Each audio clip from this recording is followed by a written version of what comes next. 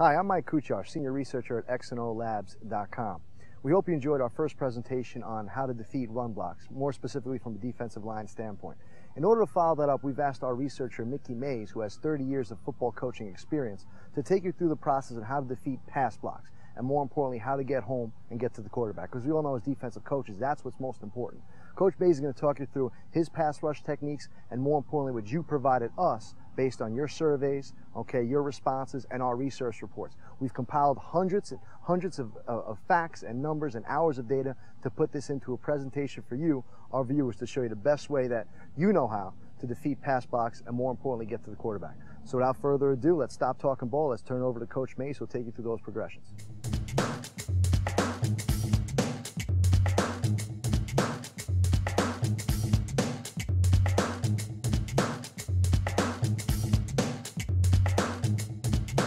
Hello, I'm Mickey Mays, researcher with X&O Labs, and during the next hour, we're going to discuss pass rush.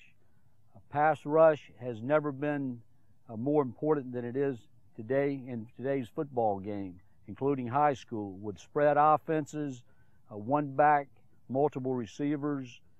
We have to learn how to rush the passer.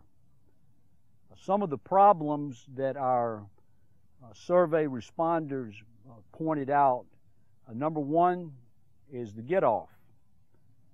How can we go from on 1st and 10 from a run mentality to a get off and rush the passer? Number two was the use of hands. How can we better develop the use of hands, knocking down the wrist, elbow, working the shoulder? And the third is contain. We must contain the quarterback. We must be disciplined in our pass rush lanes. We intend to look at different ways to rush the passer, different ways coaches develop pass rushers, and we want to help you in some way improve your pass rush.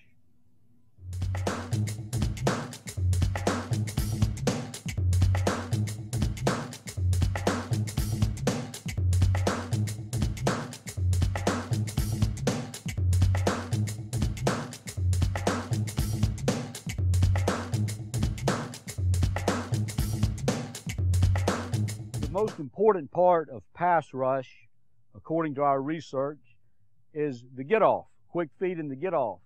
And we have to develop a get off. The most commonly taught stance by coaches is going to be a toe to heel stagger. So these two guys are going to demonstrate first, and we're going to demonstrate a 5-yard get off drill. And these are the points. He's never played defense. He's never played defensive line. He might be a pass rusher this year. Toe to heel, we'll narrow our base a little bit with a pass rush stance. Both you guys get into it. Okay. Our down hand, right hand is below the right eye. Our hips are going to be slightly higher than our hat. The weight is going to be on the fingertips and the ball of the front foot so we can drive off. Now, this is really good right here. Is the down hand or the back foot should be, that thigh is straight up and down, and the other knee is right below the bottom of the number. This is a great looking stance here. Guys, stand up a second, and here is the second thing that we must develop, is getting off on movement. So whether you have a stick ball, whether you use your foot, some kind of movement, and from a side angle camera, when you slow motion this, even in the big leagues, is you can see how long it takes for guys to get off on movement of the football. This can be improved. This can be developed. This is the most important part of pass rush. Let's demonstrate this. We're trying to get as big of a first step as we can get. Set. Good forward lean. All right, let's go the next three. We can fit 3 of you in here. Scoot in. All right, good. Big first step. Now, big first step. Set. Right, good job, Big Mike. I believe jog it back. And we'll get another rep. Now, on our first step, Chad, go ahead and line down. On our first step, is we're going to drive, as we drive off the front foot, is this elbow is going to come by the hip, and we want to leave it 90 degrees. Our up hand, and the best place to put it's on the thigh, is that'll come up into a handshaking position. So we're 90 with the elbow, handshaking position, biggest first step we can get. All right, let's get one more round on this and really drive off of it, guys. Concentrate on movement. We're going silent count. Sit. Great job, both of you. Sit.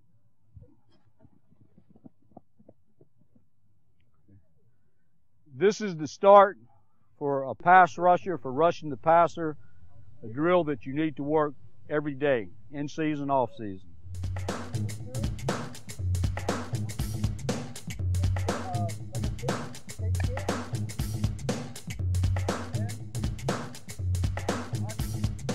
The next area of concern in the pass rush is the use of hands. We're going to demonstrate what we call a pressure point drill that can be done every day, in season, off season, to help develop quick hands, attack the pressure points, the wrist, the elbow, and the shoulder. So guys, let's partner up. And let's get right here, right there. Now, the first drill is going to be chop. We're going to chop the wrist. Go ahead and fit him up. So we're going to chop with the inside hand the wrist, and we're going to form a hook with it.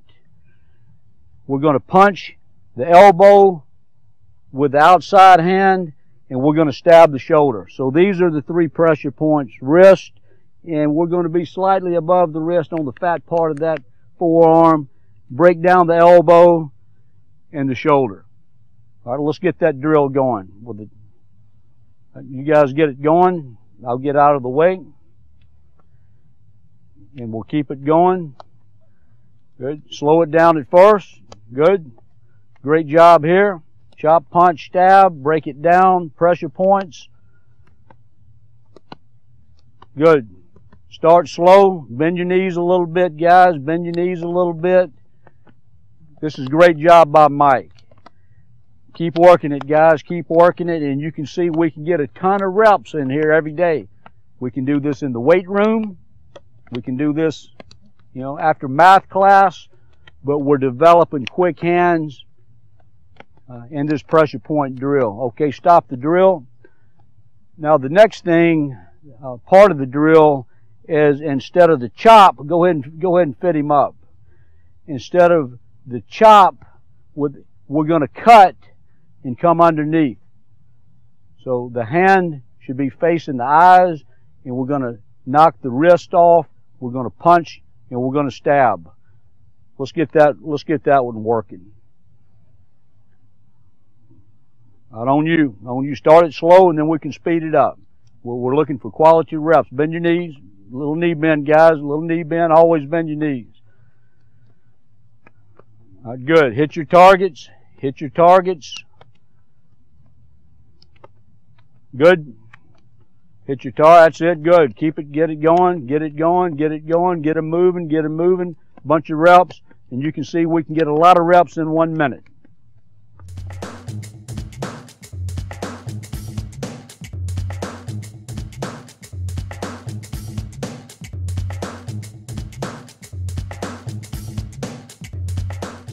Common problem, especially on a run down or 1st and 10, is the defensive lineman stalling in his stance versus a pass set. So one good drill for this is, we call it target practice. The 3 technique, or the outside shade, is going to line down in his stance, foot to crotch, and we're going to power step. The offensive lineman is going to give us a pass step. Now, the offensive lineman's set, regardless of his alignment, his goal is going to be, if he's man blocking him, his goal is going to be to get his outside foot right down the crotch of that pass rusher. So widen out just a little bit, Aaron, and we're gonna make him move his feet a little bit. So Mike is gonna set foot right down the middle. His targets are eyes to the armpit, inside hand down the middle, outside hand to the outside shoulder. What that does is it takes him out of the middle on his rush, and it puts him half a man, and he'll finish with a rip. He'll finish this with a rip. Let's demonstrate that. Now we're going on movement, 2-point stance. We're going to key his foot or his knee, and there's the movement. Set. Rip, rip, good. Get your toe turned, good.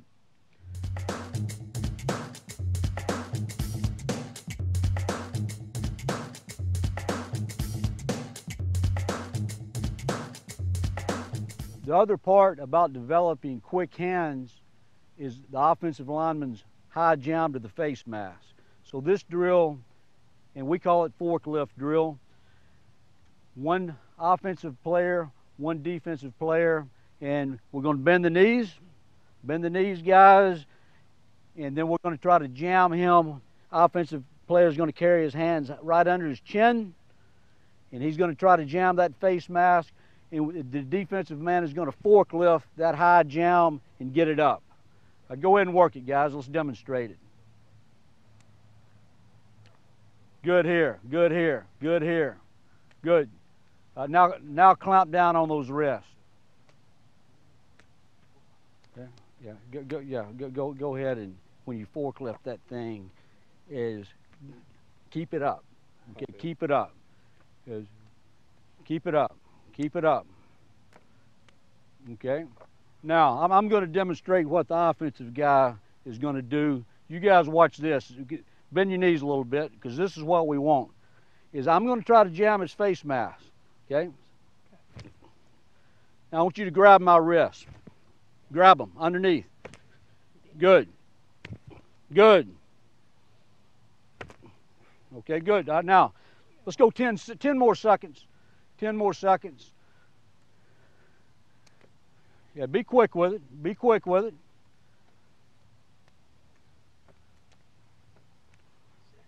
Okay, good. Good job right there.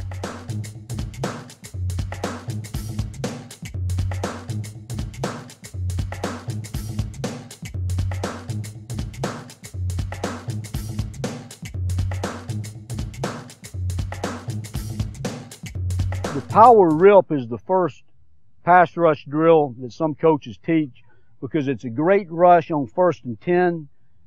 It's also a great rush on 3rd and 10. The drill begins. We're going to back it up just a little bit, guys. Aaron is the 3 technique. Mike is the offensive guard. So the fit is outside eyes to the armpit, outside hand to the outside shoulder, inside hand down the middle to the inside number. I've got leverage already. I'm working half a man. The goal on this is to get his shoulder turned. Once I get that rusher shoulder turned, then I can throw the rip. All right, let's demonstrate this, guys. Sit. Drive it. Rip. I throw the rip. Now finish with that rip. And when we throw the rip on this drill, the first thing we're trying to do is get his shoulder turned. Once we get that shoulder turned, now we can throw the rip. He can't stop the rip. When we throw the rip, we're trying to rip with our bicep right underneath his armpit. We're trying to get that tight to it, get our toe pointed to the quarterback, and turn the corner. Let's see that again. This is power rip drill, fit drill. Set. Drive it, rip. Good. Rip and finish. Let's get it one more time. One more time. Great job. Give us a good kick. And slide, Mike. Sit. Drive it, turn it, turn it, turn it. All right, good job.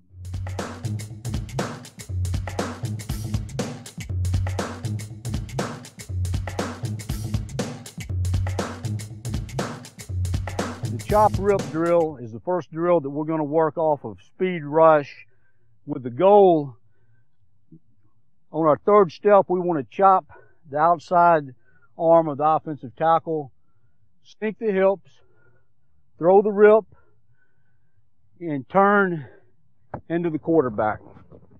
and we'll go off movement. Chad's going to demonstrate this. Great pass rush stance, toe to heel, big first step. Sit. Good. All right, let's go again. That was a pretty good job for the first time. And we want to really sink our hips and scrape the ground, grab grass as we rip. Good forward lean. Sit. All right, good. We're going to follow this up with, just like in our pressure point drill, with a chop and a punch. So we're going to chop with our inside hand. We're going to punch, which will turn our hips. With our outside hand, we're going to punch the elbow, just above the elbow, and then we'll rip. All right, let's get that. Let's get 2 reps on this one. Now, big first step, really keep your chest down. Coming low. Set. All right, good. One more time. Get a punch. Now get a punch, get a punch. Sit. All right. Let's get one more time on that. Widen out just a step. Okay, you're good there. Now don't think about your feet. This time, Chad, is get off the ball and run. Don't try to, if you hit him, if you don't chop on your third step, that's fine. Let's get off that football. Get off the ball. See the ball. Sit. All right, good job right there.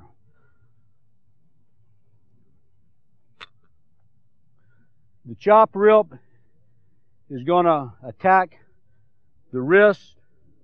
The chop punch is going to attack the wrist, the elbow, and anytime we throw the rip, our aiming point is bicep to the armpit. If his shoulder's turned, it may be bicep to the elbow.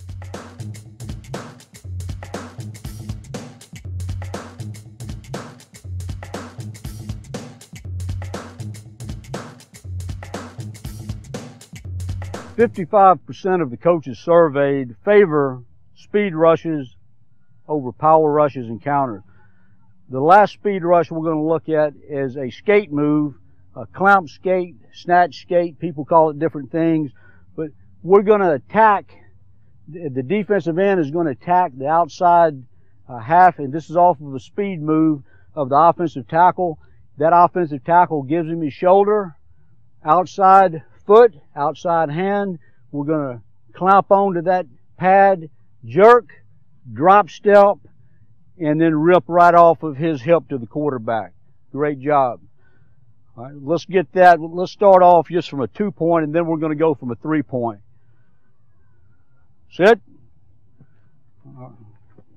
Okay, and you're going on his movement. Let's go one more time from a 2-point. Sit. Good. Now let's go from a 3-point. Now, just the thing to remember is clamp and jerk, and then try to drop step. And this is the first time he's done this move, but he's going to be he might use it all year. All right, let's get it. Sit. Clamp it, clamp it. Okay, try to drop step. Let's get it one more time. Try to drop step. I'm stepping outside hand, outside foot, and then try to drop step that thing around there. Okay? All right, here we go. Sit. Grab, clamp. Good right there. Good job.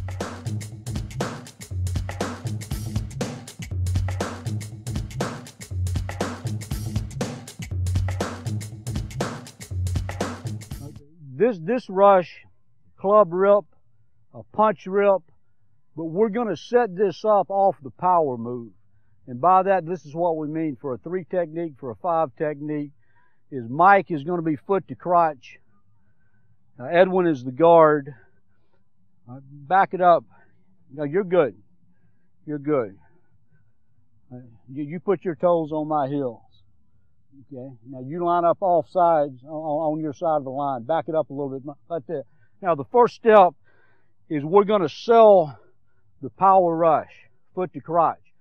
This could be on 1st and 10. This could be a drive block, reach block, cutoff block. So my first step is to the crotch. Eyes are low, and I've sold the power rush. His pads drop, and now I attack the outside elbow to the outside shoulder with my outside hand. And then my third step is go ahead and step. First step, drop your shoulders. Second step wide. Now rip right through his armpit and finish it. Good. Let's go ahead and get that out of a 3-point stance. Okay, now all I want you to do is step right there, and then you defend the bull rush. And we'll go on your movement after I say set. Sit. All right, that's not bad. We got to go full speed, and my first step's got to be where, Mike? Yeah, eyes under his armpit. Eyes under his armpit. Right now it might be a double team. Okay, back it off just a little bit, Mike. All right, here we go. Let's get it again. Now don't think about it. Work the move. Sit. Get off, get off, get off. Okay. Jab, jab, and punch. Jab, punch, inside hand, outside hand. All right, let's get it one more time. Sit. All right. Now, one of the keys here is on the punch is our second step is we want to get those hips flipped. Get the hips open, get the shoulders flipped so we can throw the rip underneath him. All right, let's get it one more time. Sit. On movement, on movement. That's a little bit better, a little bit better. We want to throw that rip tight though. I throw the rip tight. Let's get it one more time. We're getting a little bit better every snap. Now, the first thing we've got to do, and I know I'm start talking loud on this, the first thing is what? It's to get off. So, there's the trigger right there. All right, let's get it. Let's get it. I want to see you getting off now, movement. Sit. All right. This next move is a club rip move that is set up by a power move. Now, this is what we mean by that. Go ahead, Aaron's going to line down in a 3-point stance, and he's going to power step with his inside foot, and we get high hat, and we're going to walk through this. His first step is to the crotch of the guard. His second step is outside. He's going to club the shoulder to elbow of the guard and then follow with a tight rip underneath the guard's armpit. Okay. So once again, before we work the drill, it's important that we set the blocker up. So to the guard is we're selling power. We want to dictate to him. He's going to dip his shoulders, he's going to dip his hat, and he's going to expose that outside shoulder, elbow. We're going to throw the club to the shoulder. If he's back a little bit, we can still punch the elbow, and then we're going to rip. First step to the crotch. Second step, we're going to gain outside leverage. And we'll go on the football. Sit. All right, again, first step to the crotch. First step to the crotch. This is a great pass rush move on 1st and 10 because our first step is to the crotch. We may be getting double team. We may get a loose scoop. We may get a power scoop. First step to the crotch. Set. All right, a little bit better. A little bit better. Now this time, short and power step that first step 6 inches, so the second step is outside leverage.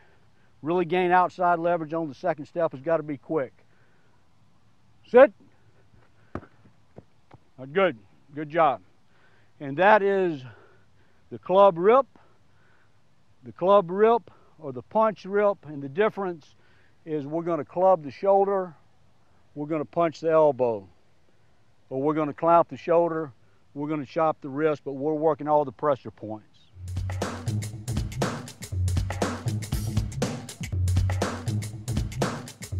X&O Labs would like to sincerely thank all the coaches that contributed to our reports, answered our surveys, asked questions, answered questions. we're going to go over three questions that were specifically asked by coaches, by more than one coach, by a number of coaches in the pass rush game.